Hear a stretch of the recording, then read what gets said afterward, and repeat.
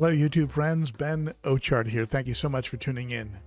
And today's video is about whether or not you should buy your cichlids as young juvies, or whether you should buy them as large, mature, colored up adults.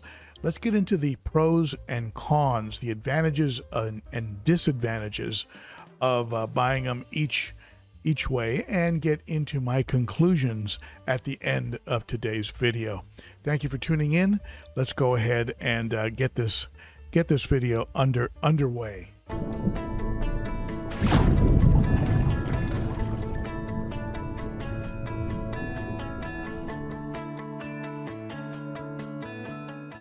So thank you so much for tuning in, and let's go ahead and talk about this subject. There are several points to consider when you're buying cichlids. Now, I'm going to talk to you from years of experience of working with cichlids and what I've run into. So this is what's gone on with me, and it may or may not apply to your situation, but I hope it'll help if you're trying to stock a cichlid tank.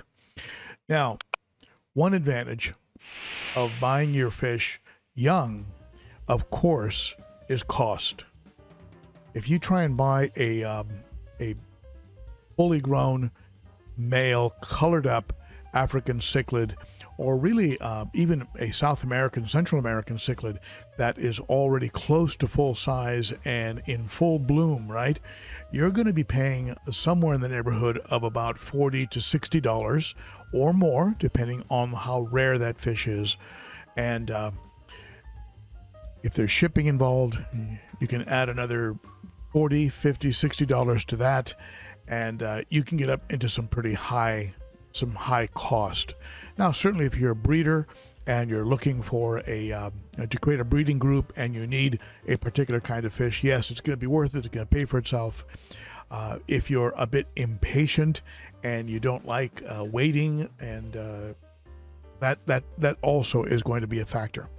Now, that factor is perhaps not as much with the South American and Central American fish, in that both the males and females have color once they reach maturity. With African cichlids, except for maybe a few exceptions that I'm aware of, only the males have color. In the case of the tank behind me, this is an all-male tank.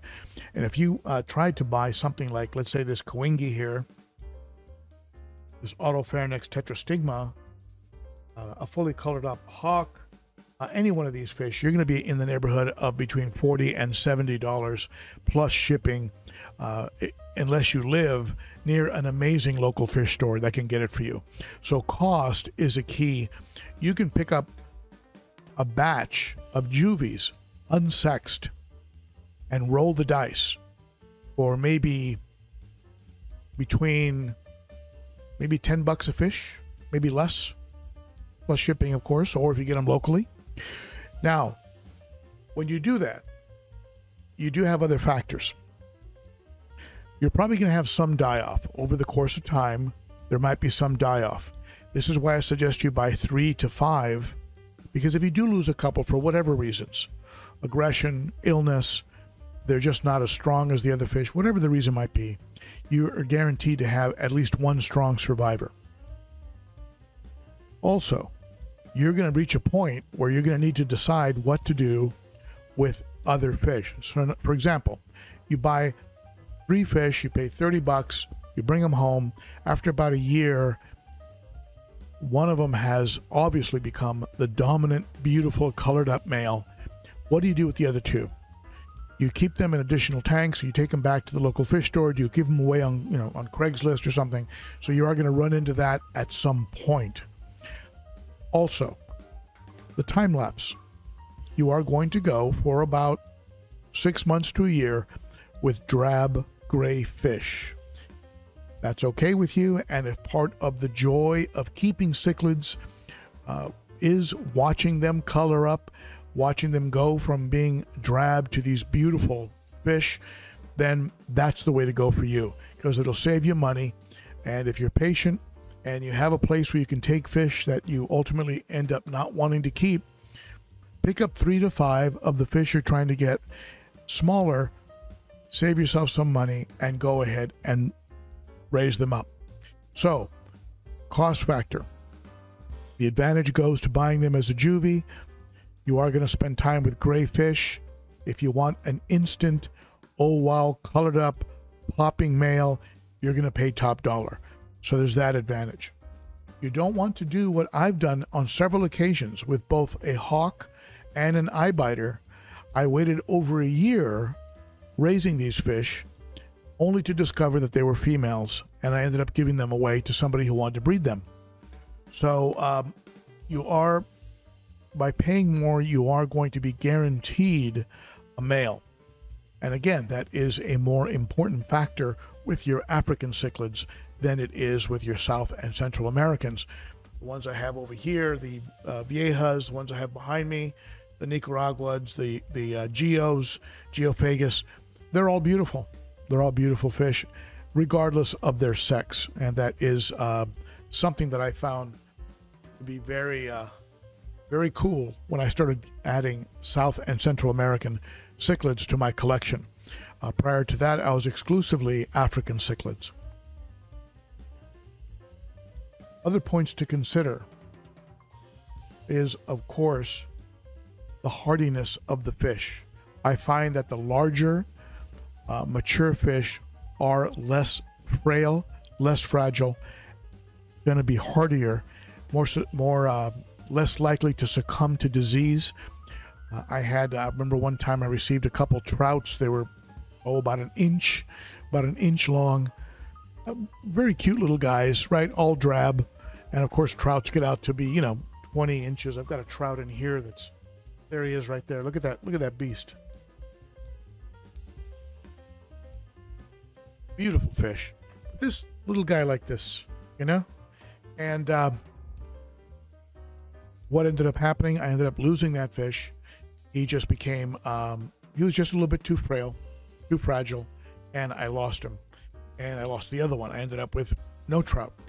So these fish here, they're a bit hardier. They can take, you have a power outage, your temperature drops, something occurs with your source of water, you have a little bit of a pH shift. A fish this size can usually weather something like that. Your smaller, more frail, your smaller fish are going to be a lot more fragile. So the hardiness of the fish, whether or not you're willing to wait for them to color up, cost. Okay, these are all factors to consider when you're trying to decide, do I grow them out or do I buy them large? Personally, I love watching fish color up.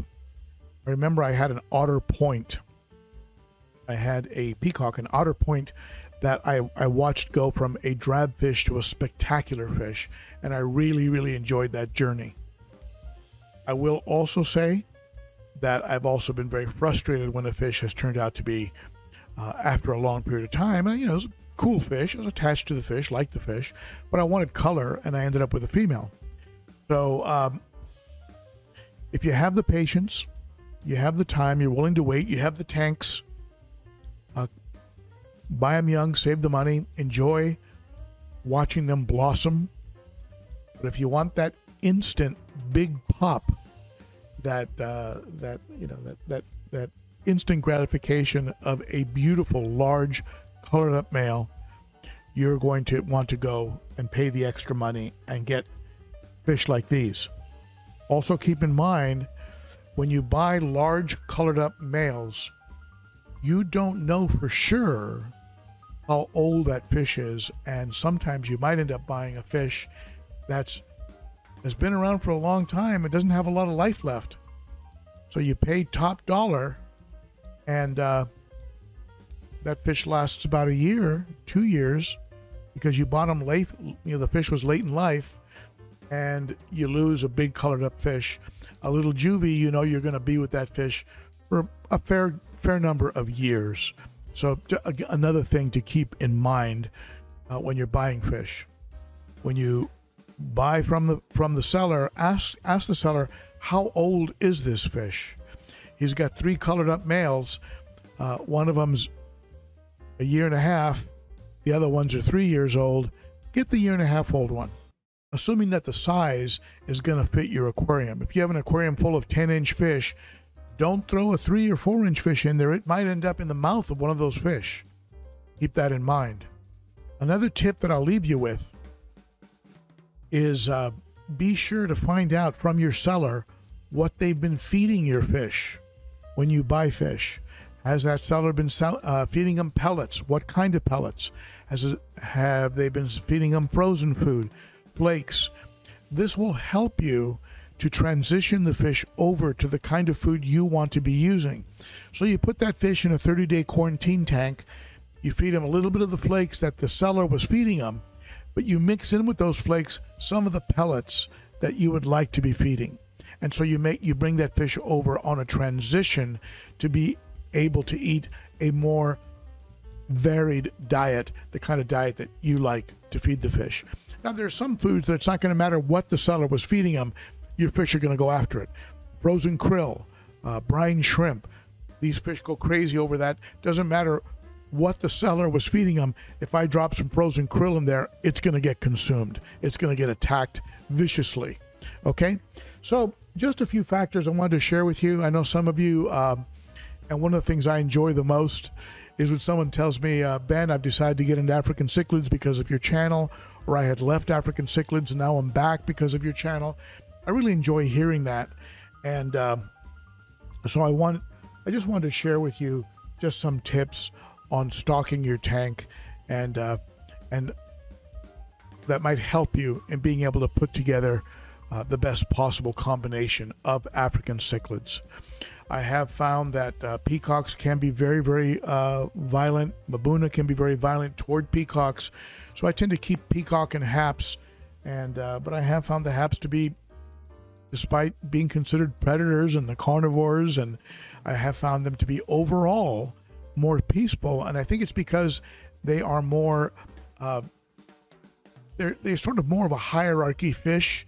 And when a fish establishes dominance, it settles everything down. Okay, we have the order, and in this tank, I know the Autopharynx tetrastigma was the boss, but I think the Livingstoni pretty much is the boss in this tank, but doesn't really go after the other fish, probably because the fish are comparable or larger in size, and so he doesn't get away with much, but he is technically the boss. All right. I hope that helps. Any questions you have about stocking your aquarium, ask them below, and I will try to get to them. And I hope to see you on Saturday for the Cichlids and Coffee live stream every Saturday at 11 a.m. That's Central Time. That's 9 a.m. Pacific and noon Eastern. If you'd like to support the channel, consider becoming a Garage Gang member, become a Patreon. The details on how to do that are in the description under this video. All right. Thank you for tuning in. And that's it for me. Bye-bye.